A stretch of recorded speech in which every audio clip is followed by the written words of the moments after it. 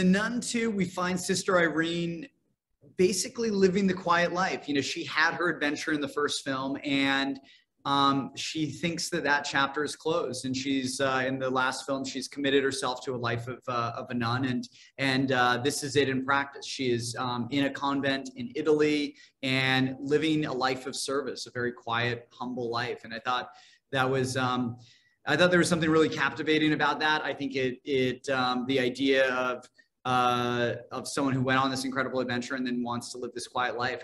That's kind of reminds me of like, stories that I love that, almost like, Unforgiven, or even the first Rambo, where you have these extraordinary people who are now living these kind of anonymous lives.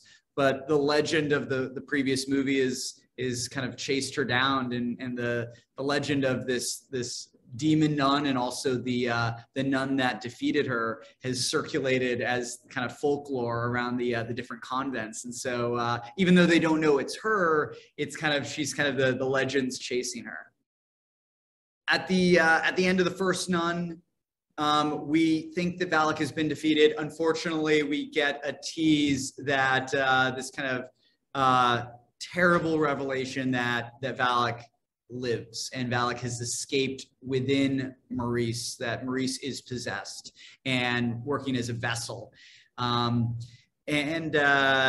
Maurice doesn't know this, and he's been traveling from Romania across Europe. And over these past 5 years, there's been a series of these unexplained murders. And they all kind of like follow the path that Maurice has been on.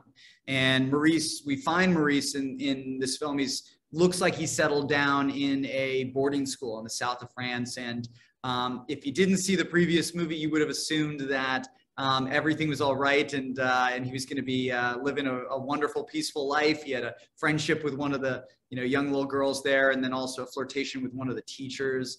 So it seems like it could have been a perfect life for him, but we know that something dreadful is just around the corner.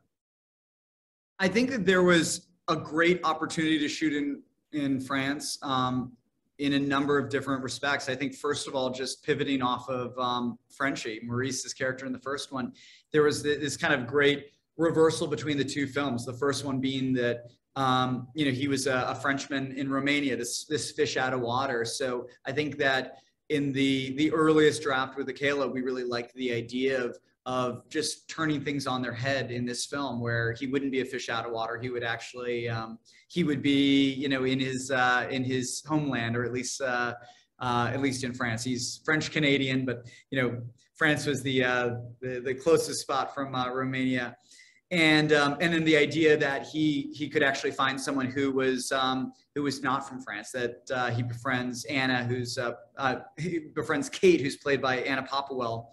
Her and her daughter are Irish, and they've come from Ireland and are now living in France, and they're the outsiders in this country. So I thought there was a great opportunity there. Beyond that, France has so much great history. It has so much great cinematic history. I'm a huge fan of Diabolique, which is just like, classic French film set in a French boarding school. There's actually a lot of little nods to that movie in this one. That I'll let people discover. I won't call them all out. But I think that there was there's such a great history in France, and just presented just such a great opportunity. Well, if you're going to shoot in France in a boarding school, you got to have some French mean girls. I think that's just essential. I think there's like a requirement somewhere. We have one.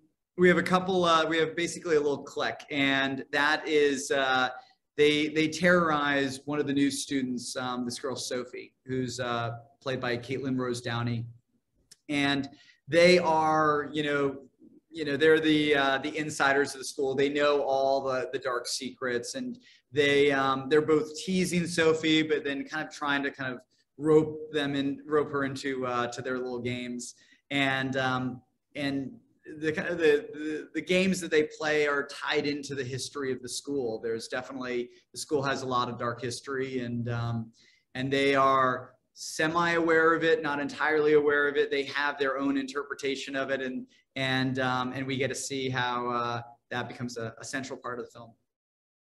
A great thrill ride, a great scary movie, a classic scary movie. I think that was one of the big things that I wanted with this, that it should just feel timeless. There should be something that is really classic about the film. It also needs to be ruthlessly scary. I think that's what audiences expect when they're coming to a Conjuring movie, and especially to a Nun movie. She's an icon of horror, and I'm really excited for people to see it.